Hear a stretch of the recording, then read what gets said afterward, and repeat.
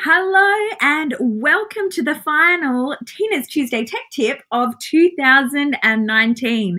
It looks dark where I am at the moment, but it is 1 o'clock in the afternoon as I record this. I am in Finland at the moment on my round the world trip. And last night I'm pretty psyched because I saw the Aurora Borealis, which has been a lifetime dream come true.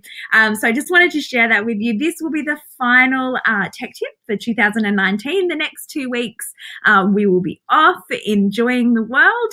And then I will return next year with some fabulous tech tips as well. So today I wanted to show you Calendly. Now, as we get into the new year, it's a great time. Obviously, I know you're in business and you will be reflecting on things like, what are my goals for next year? What do I need to do? What do I need to prepare? And if you're in the type of industry where you're serving people, which I'm pretty sure everybody is, occasionally you're going to need meetings with people. And this is where Calendly is fantastic. So you already know I'm a pretty big Google Apps fan, and Calendly syncs with Google Calendar and also with iCal. So to give you a look at what it looks like, so I've got my Calendly set up in that, when people ask me for a quick chat for something, it's a 15-minute strategy session.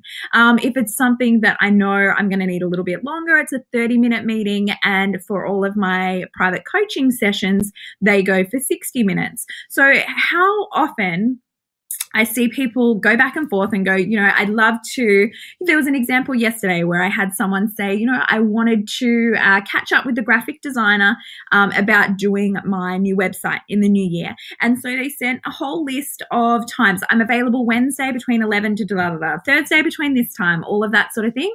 And then that person wrote back and went, I can do, Tuesday at 4 o'clock. And they're like, oh, sorry, now I've got a meeting at Tuesday at 4 o'clock. And so back and forth we go, and it wastes so much time. So the way that Calendly works is you can set up your availability of different things. So I've got mine all set up. I usually do Tuesday, Wednesday, and Friday is when I'm available for meetings. And then I have all of the different times that I'm available, and then I block them out. The good part is, once I've set, I'm happy to do meetings Tuesday, Wednesday, Fridays between, 2 o'clock and 8 p.m. or whatever it is that's right for you. If I book something on my iCal, which is what I use on my phone and my Mac, then it will block that out automatically. So it's all live and someone can't double book you. So absolutely fantastic to use. And then all I do is, if someone wants to have an hour's meeting, I just send them this link up here. Vice versa, if someone wants to have a 15-minute meeting, I just send them the 15-minute link or the 30-minute link. And so it takes them straight to the page. They can choose the time that they want. And you've saved yourself a hell of a lot of time in going back and forth. And you've got all of the availability exactly when you want it. So think about, who could you offer a meeting to in the new year that's going to help you build your business? And then send them an invite and say, I'd love to catch up with you in the new year. Here's a link so that we can have a chat.